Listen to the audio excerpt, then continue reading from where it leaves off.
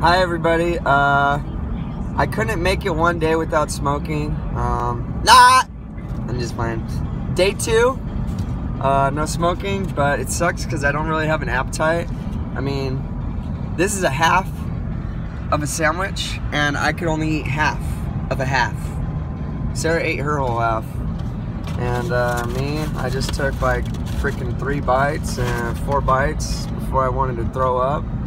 And made myself eat those 3-4 bites. I don't know, I would suggest if you are gonna quit, like maybe get some juice, lots of juicing going on, because you're not gonna want to eat, and you need some nutrients for your body. And last night my stomach was growling like crazy, and this morning I woke up and I did not feel like eating this food.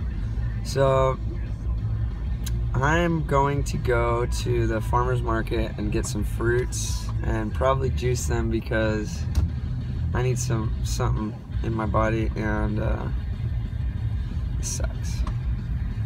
But at least it's day 2, so probably 2 more weeks and should be a little easier for me. Then I'll start gaining some weight, start caring more of what goes into my body, and should be good. So keep me updated on your thoughts or any kind of advice you got for me. I'd love to hear it.